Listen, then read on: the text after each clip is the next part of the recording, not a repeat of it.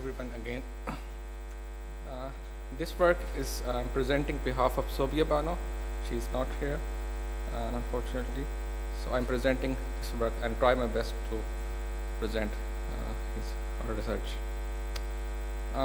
In this research, we help the stakeholder to represent the intelligent retrofits in residential building by using graph-based, knowledge-based approach. So this research is mostly more focused on building life cycle assessment and embodied carbon research. The presentation agenda starts with the motivation, context, research gaps and challenges, and the research question and proposed methodology in this research work, and the results, and finally conclude my presentation.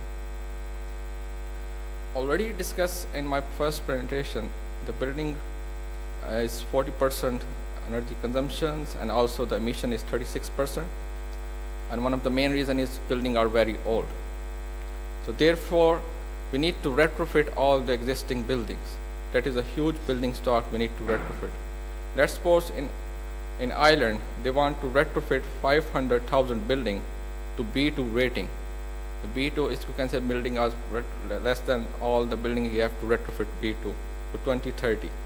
So we have only 6, you can say, years left. But this is not realistic. It's very difficult to retrofit all the existing and convince the household owner. And they also want to install the 400,000 heat pump on existing and replace with the old boiler. That is also a bigger challenge. So they want to, the policymaker, they want to double the renovation by 2030 to reduce the greenhouse gas emissions.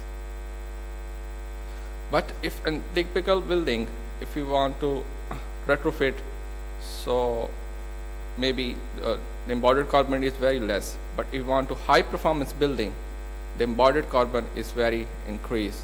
So we have to trade off and balance between operational and embodied as well when we retrofitting the existing building stocks. So therefore, this research is more focused on embodied carbon, how we can trade off between both of them. So you can say 39% of carbon emissions from residential sector is mostly consist of operational, but also the embodied carbon is 11%. But this rate will be double when we have retrofitting all the existing building stock. So therefore, the trade-off between embodied carbon and operational energy. So to reduce the emissions, it's essential for being able to add methods and technology to reduce this building life cycle throughout the cycle. There is all the different challenges. Some of them already discussed, because the data issues, scalability, flexibility, integration, and cost-benefit analysis, and also the climate conditions different to install, and these things of retrofitting scenario for building life cycle assessment. So in this research, we propose the intelligent knowledge base that fill the different gaps, like efficiency, reduce the time and required for conduct the building life cycle assessment by using data collection and analysis process. The knowledge base also help in data management and integration of data from different sources for building life cycle assessment, and also scalable approach by using this advanced AI approach. It also help the stakeholder or non-expert to use the knowledge base and also extract the knowledge from existing available knowledge. So it helped the stakeholder for decision support making, for suggesting more improvement by using intelligent knowledge base. The research question is in this paper is how can intelligent knowledge base address the data scarcity issues and also provide reliable information for residential building life cycle assessment. The proposed methodology they have 4 phases. Start from scope and goal of the building life cycle assessment. Start with application approaches, data requirement, all the study period, and system boundaries. Then in second phase, we develop the intelligent knowledge base based on all the requirement.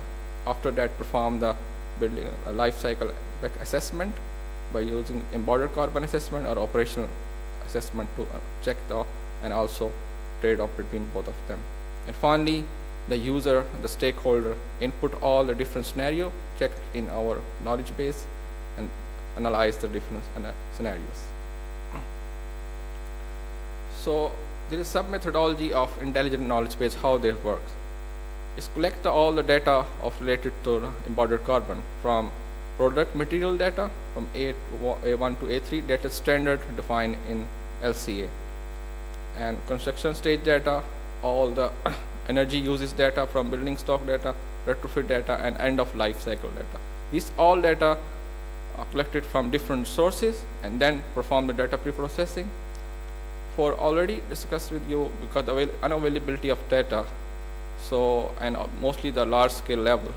So there is urban typology approaches used for building usage data, for energy consumption, and water usage data. B6 and B7 is standard for the use for LCA analysis.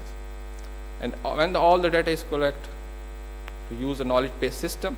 Knowledge-based system mostly used in computer science term and AI technology. They use all the existing knowledge to extract the new knowledge from all the existing available data. The different approaches are mostly used. In this research, we use a rule base. Based on the rules we define from the research and existing studies and cases. And suppose we have example of retrofitting houses in existing cases. So how we can use this all existing cases for future buildings as well. And the frame base is to give us all the result in one frame and one class to give the final results. So all the different data set for Irish, all the case study applied on Irish case studies, the proposed methodology. And here is all the knowledge requirement from different sources. Mostly the data is used from ICE data. Database is mostly used for building life cycle assessment. Eco-Invent, TM65 mostly for used for heat pump studies, and also Irish National Material Database also provide the local information of all the major challenge is sometimes the material used for retrofitting, that data is not available on national level.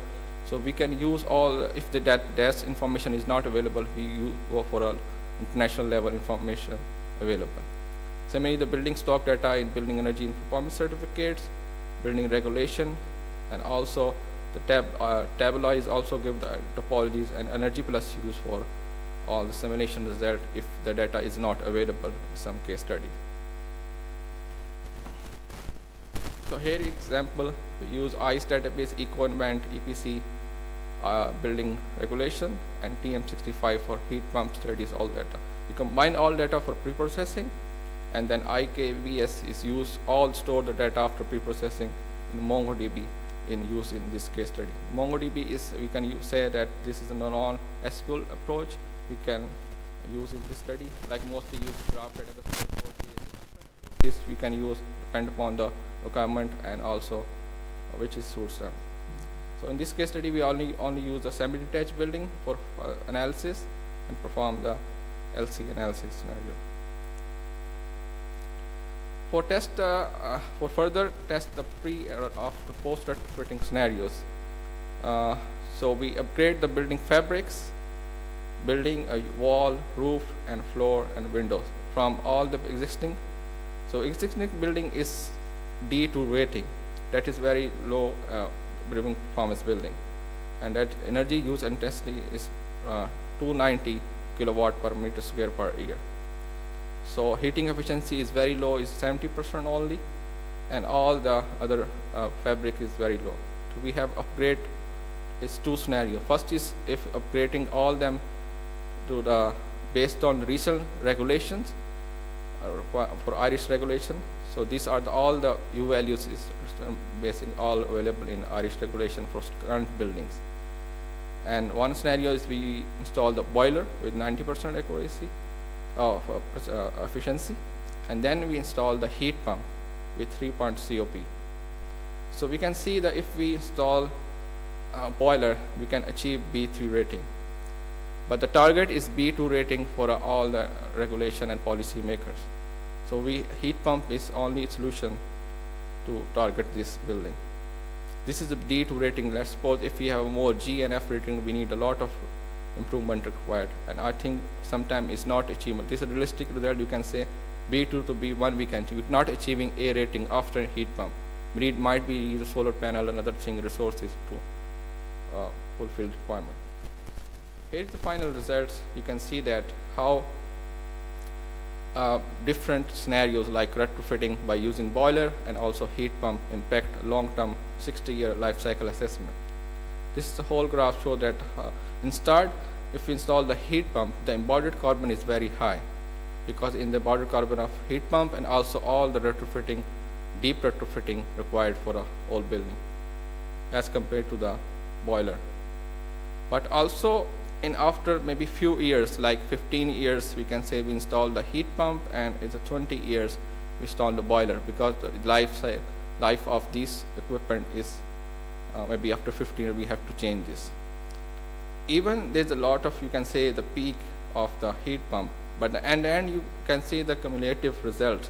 You can see that the boiler is still have a higher around 180, but as compared to the heat pump is around 100. I think it's emissions.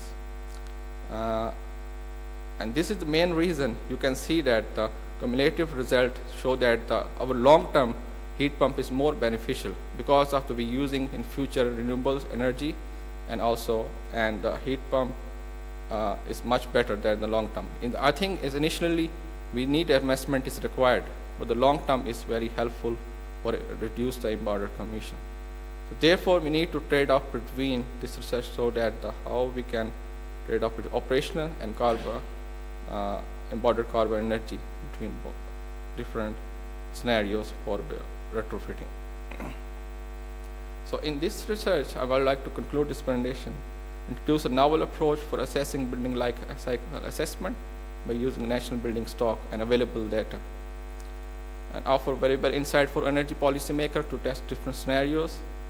And the future work will be extend this more for more test on different building types and more geographical information, like test with different weather conditions as well, and also use more machine learning and big data approaches.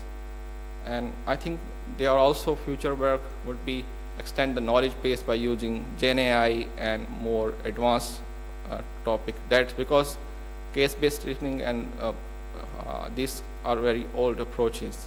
But this is, I think, this work done is a first year of PhD student. So hopefully the future work will extend more advanced technology and will be used for them.